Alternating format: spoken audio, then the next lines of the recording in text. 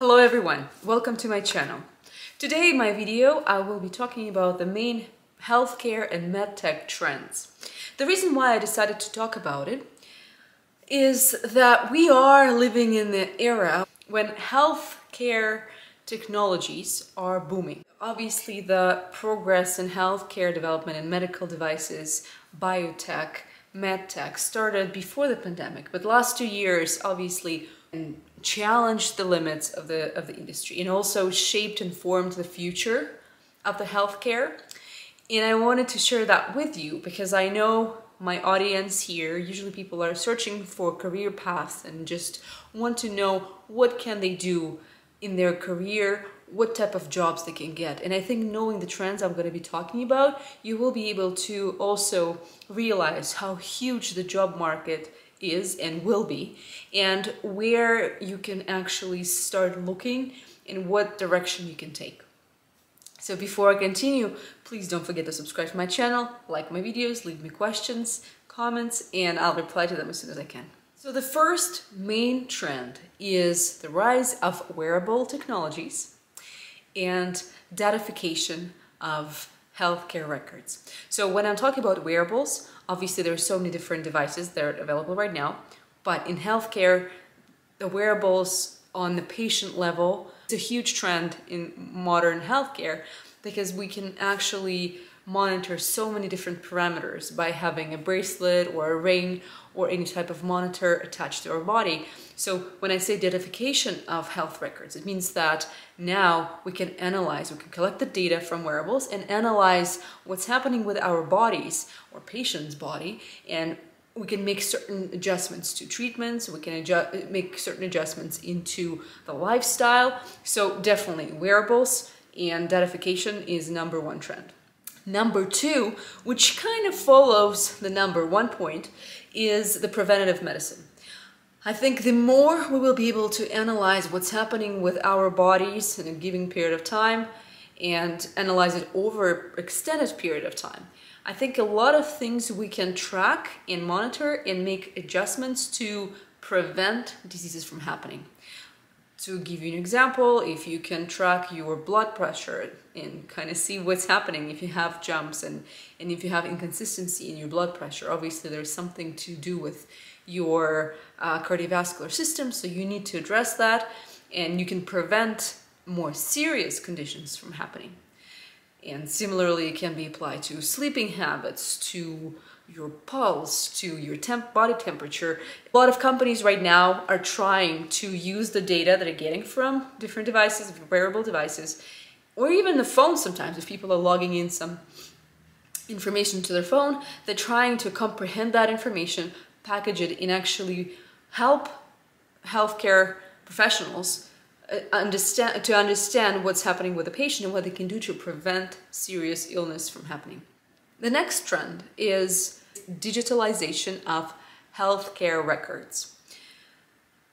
So maybe it's not really healthcare related when it comes to patient, but it definitely is related to healthcare in general, because when you're moving from paperwork to a digital documentation, also to telehealth programs, which means that doctors now can see patients just through the screen by using the telehealth software or program.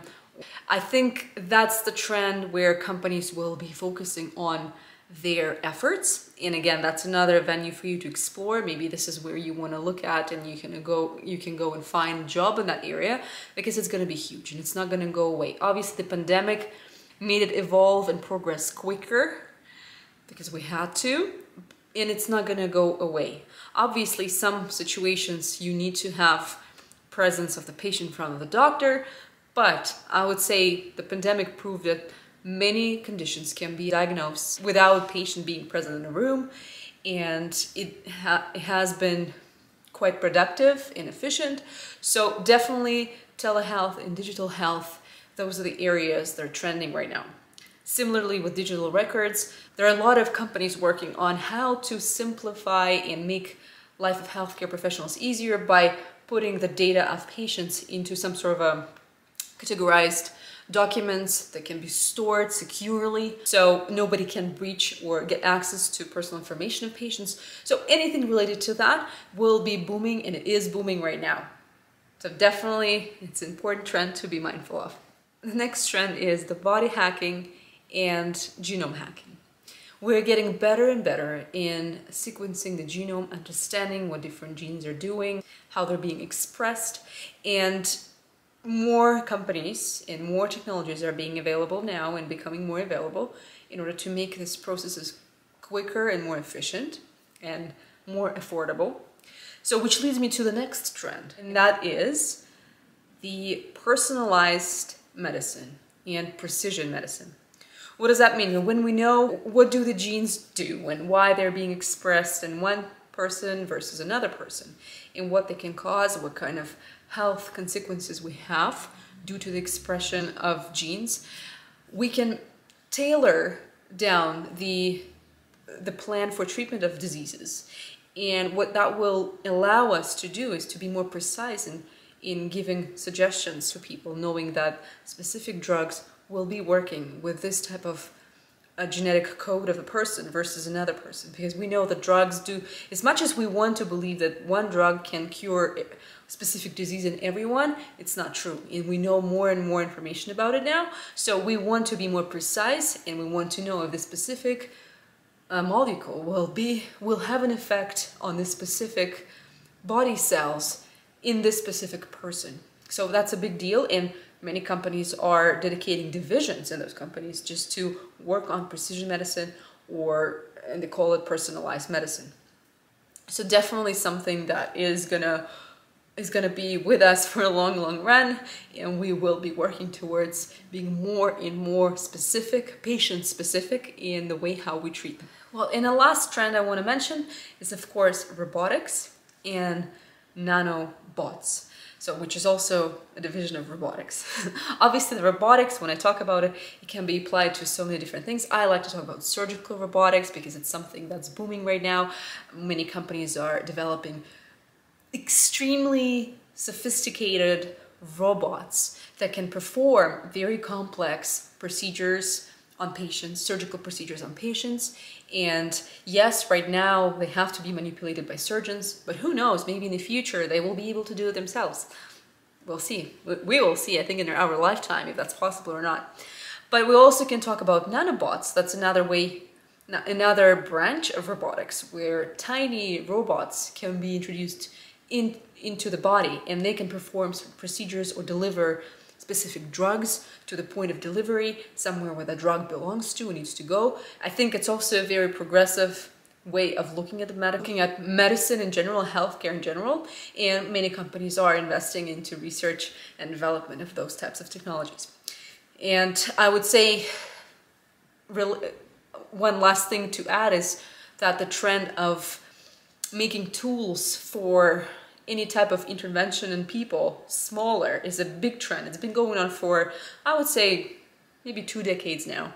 But especially the last decade was showing that more and more tools can become smaller and more sophisticated. So when we are trying to perform any type of surgical procedure or any type of procedure where we need to enter patient's body, it can be done through smaller incisions, smaller space, so everything becomes smaller, more precise, and I think it all goes into the idea of having all the surgeries done through a keyhole. So I think that's another trend to be mindful of.